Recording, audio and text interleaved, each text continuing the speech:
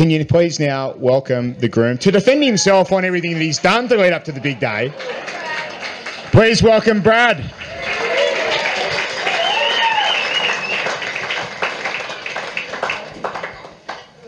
Looks about as nervous as Reece Wester walking down the tunnel for the 03 Grand Final too, doesn't he? Hey, Ron.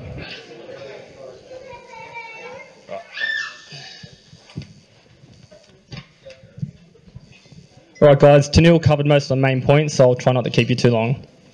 Can I ask that you have a full glass in front of you, as I have a few toasts during my speech? There's just a couple, so I promise you won't be up and down as much as Tennille's 90 will be later tonight. It's all your guys' fault as well, you keep saying it.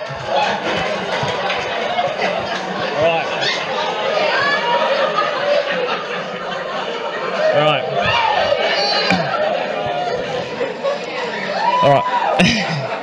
Again, I'd like to thank you all for coming today. I know a lot of you have undertaken an arduous journey to be with us.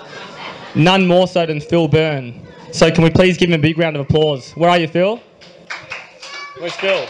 Alright. Guys. He actually lives just up the road, but he had to share a car with Dave Plackett. Trust me, that would have been tough for anyone to survive. You guys who know Dave will know that. I would like to thank Kelvin and Jane for welcoming me into their family and also for their help leading up to today. You've raised a beautiful, strong-minded daughter with a good head on her shoulders. She caught my attention the moment I first laid my eyes on her. But today's not about Bonnie. We're just getting warmed up.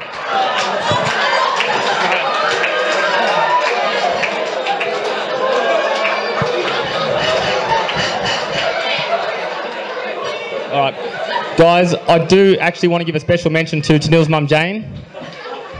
As you guys already know, Jane has lived with us in Karratha for the last 2 years. And I know what you're thinking, it does feel like 10. Surprisingly, living with your mother-in-law does have its advantages. I can't tell you how many nights the three of us and Halo have been sitting on the lounge, watching Married at First Sight. And Tennille has whispered in my ear, "Brad, can you give me a shoulder massage?" To which I quickly reply, "No, but your mum will do it." Hey?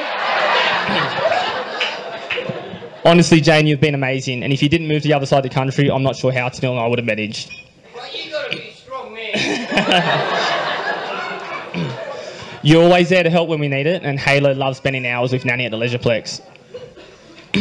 I'm sure most of our friends with kids in Karratha will agree you are a lifesaver. So, cheers, Jane. I love you.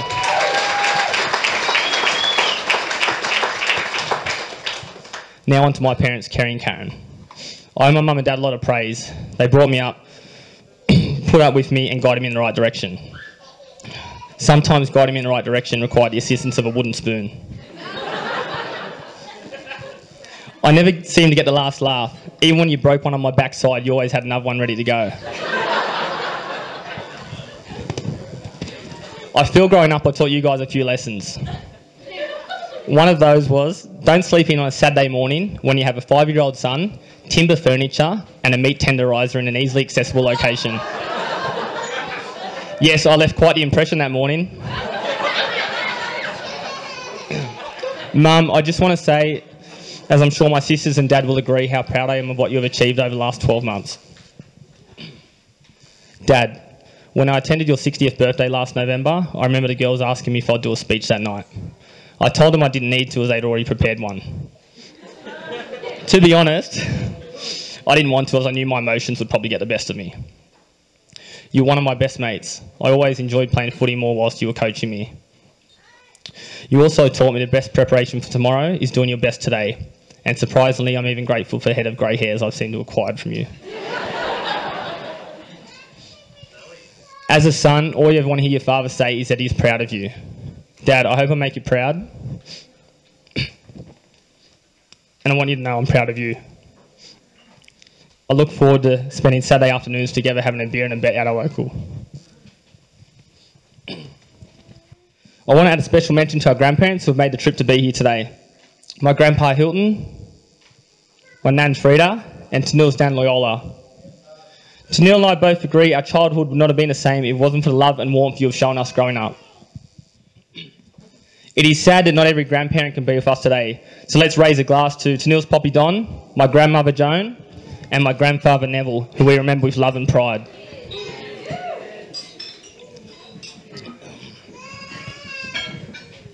To my groomsmen, thank you for standing beside me today. You guys have really helped settle the nerves, and I couldn't have asked for a better week leading up to the wedding.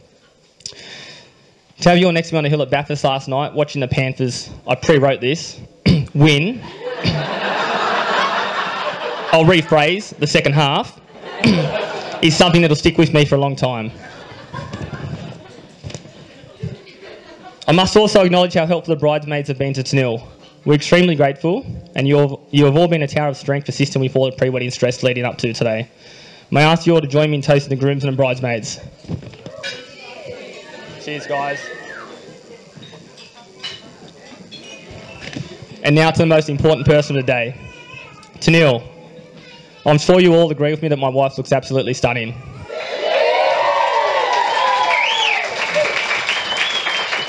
I really couldn't ask for a better woman. If I did, Tennille would kill me. Tennille has had a bit more involvement than I have in planning today, and I'd like to congratulate her on such an outstanding job. Looks amazing though. I just want to start by taking you all back to the beginning. I know Kerry, the celebrant, mentioned earlier, but yeah, I'll just rephrase it there. So we met 5.5 years ago in a very romantic location, the Peachtree Hotel. Just one of the many pubs in Western Sydney where you can get your heart and your jaw broken at the same time.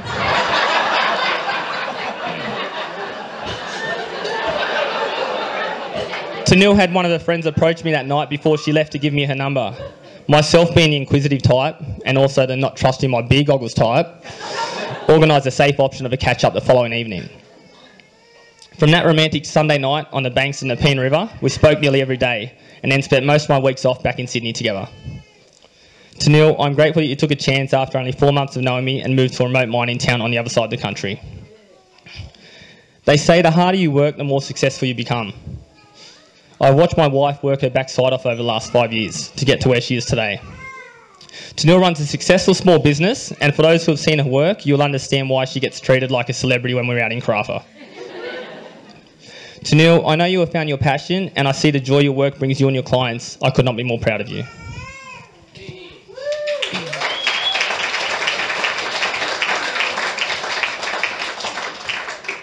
Many couples say that the wedding day is the best day of their lives. I pre-wrote this, obviously, but it's... I did write not to us, but it's up there. That day happened in July 2015 when our beautiful daughter Halo was born. She's our little princess who is 1 in a million.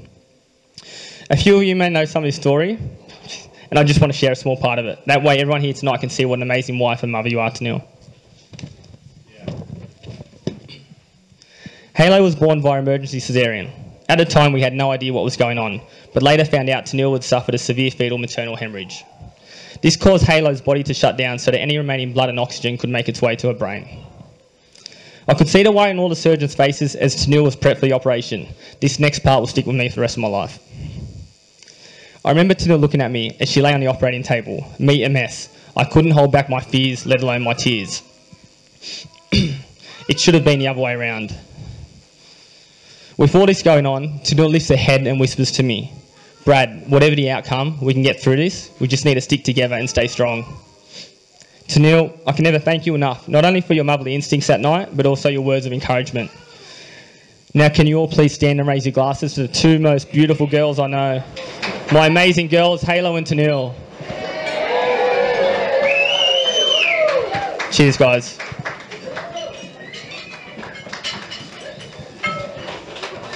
You put your hands together for Brad.